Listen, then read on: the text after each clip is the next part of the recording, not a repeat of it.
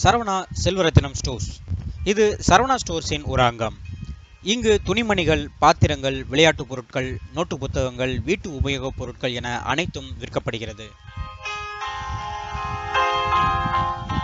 இந்த சரவணா செல்வரத்தினம் கடையின் ஒரு கிளை கோவை மாவட்டம் ஒப்பனக்கார வீதியில் அமைந்துள்ளது.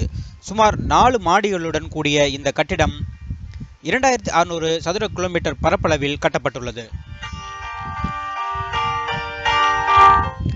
இந்த சரவணா செல்வரத்தினம் கடையை கட்டுவதற்கு வாகன நிறுத்தும் வசதி மற்றும் ஒவ்வொரு தளத்திலும் தனித்தனியாக திறந்தவெளி பகுதி வசதி செய்யப்படும் என்ற விதிமுறைகளின் அடிப்படையில்தான் அனுமதி வழங்கப்பட்டது.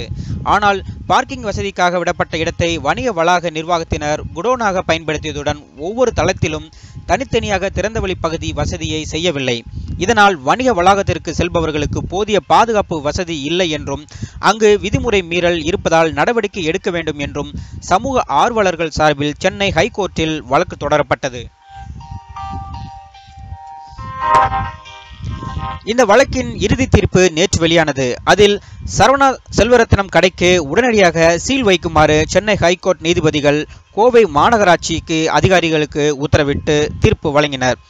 இதனையடுத்து சரவணா செல்வரத்தினம் கடைக்கு அதிகாரிகள் உடனடியாக சீல் வைத்தனர். மேலும் பொதுமக்கள் யாரும் அங்கு செல்ல வேண்டாம் என்றும் அறிவுறுத்தப்பட்டனர்.